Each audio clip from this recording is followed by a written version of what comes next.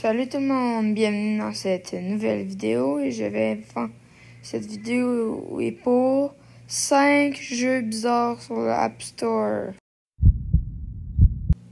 Le premier jeu se nomme Crazy Lava Gorilla and Kaiju. Alors le mode attaque c'est ce genre de dinosaure Godzilla mal formé qui faut qu'il tire des gorilles rouges avec un laser bleu, puis quand il meurt, il explose. C'est très bizarre. Alors la manche 2, c'est la même affaire, mais qu'il faut en tuer plus de ces gorilles rouges. Alors le mode survie, maintenant c'est nous qu'on joue un des gorilles rouges, puis il faut survivre pendant un certain nombre de temps à plusieurs de ces Godzilla dinosaures mal formés.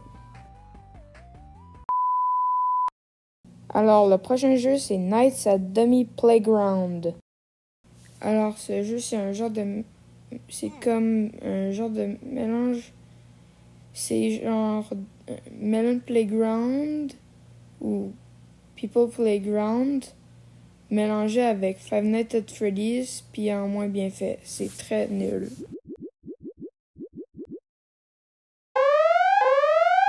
Alors, le prochain jeu, ça s'appelle Solar Smash. Solar Smash, c'est quoi?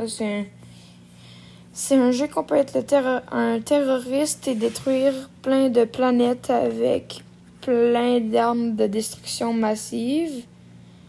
Et c'est ça. C'est pas mal ça. Le prochain jeu s'appelle City Smash. Alors, City Smash, c'est quoi? C'est un jeu qu'on peut encore faire de terroriste, mais que cette fois-ci, on peut juste détruire des villes. C'est ça. Alors, le prochain jeu s'appelle Bigfoot Yeti Monster Hunter. Ce jeu est de la merde. Le mode facile, c'est tellement facile. Les armes, quand tu les déposes, on peut les voir à travers les objets. Comment on spawn avec une place que 400 millions d'armes. En gros, ce jeu est mal fait.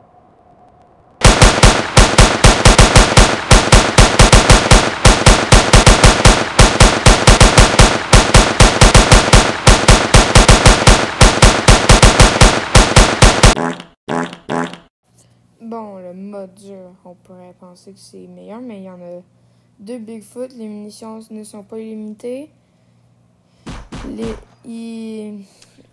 J'ai passé genre 2 minutes.